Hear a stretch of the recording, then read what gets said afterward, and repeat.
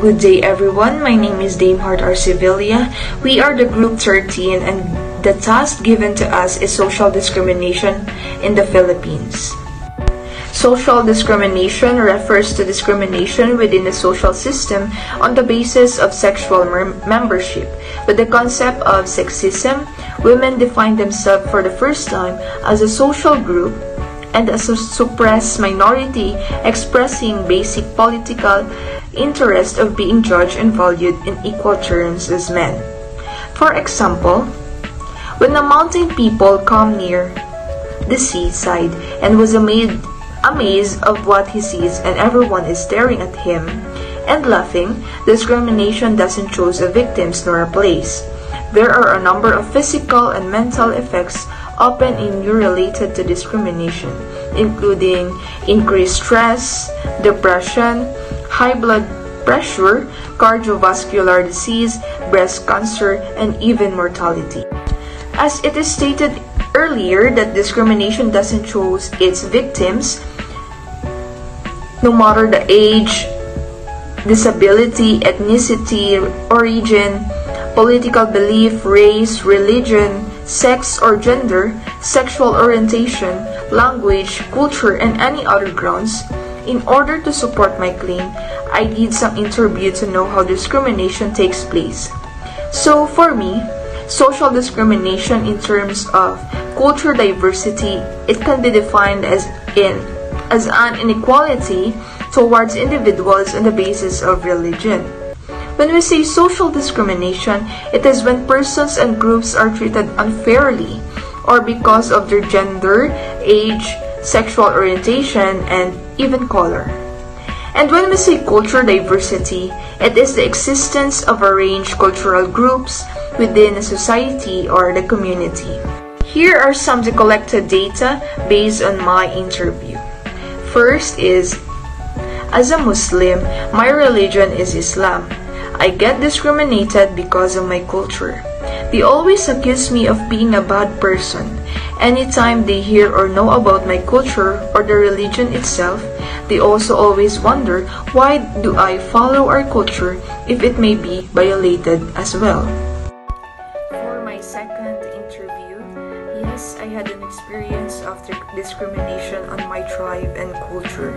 When I was in grade school, because being from the mountain, I'm not really good in speaking Cebuano language, and when my teacher and classmates are talking to me, I'm not able to answer them. To be honest, I understand what they are saying, but I don't know how to speak in their language. So they laugh at me and says that, OMG, the mountain girl, they don't know how to speak Bisaya. And some said that, Mom, she's Blaan. At that time, as I remember, I ran away and started crying outside. Then after that, I don't want to go to school without my brother because when my brother is there, I feel safe. So that are the responses of my interviewee. For my suggestions, yes, we can't deny the fact that discrimination is one of the most common problems in every society, in our society, Philippines.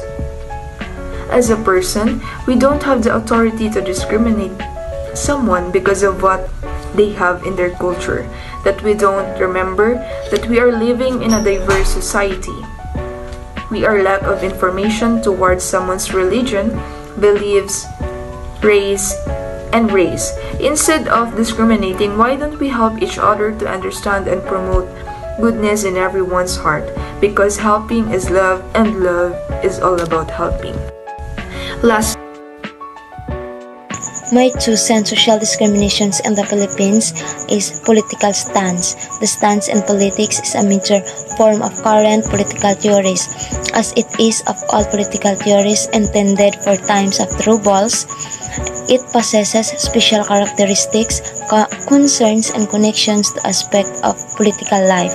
This is a contrast the stance to other forms of theories and projects of actions.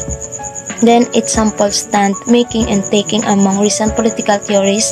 Stands may conceive themselves to be key political actors. A healthy, resilient democracy is based on inclusiveness, which political parties and representatives institutions are in a key of positions to a safeguard. Tenfold policies for healthcare, climate change, and immigration may roll the debate stage and media attentions, but these down ballot issues also high among voter concern. A pleasant morning to each and everyone.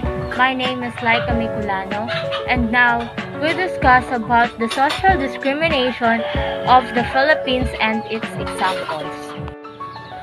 In the Philippines, IPs have been subject to historical discrimination, marginalization from political process, and economic benefit. They often face exclusion, loss of asserted lands, displacement, pressure to and destruct of traditional ways of life, practiced and loss of identity and culture. Now, let's proceed to the importance of indigenous people. Indigenous people help protect our environment, fight climate change, and build resilience to natural disaster. Yet, the rights aren't always protected. While indigenous people own, occupy, or use a quarter of the world's surface area, they are safeguard 80% of the world's remaining biodiversity. On issues and problems of indigenous people in the Philippines. They are deprived of rights and opportunities to develop capacity to cope with fast-changing social, economic, and political environment. More issues of violence and brutality.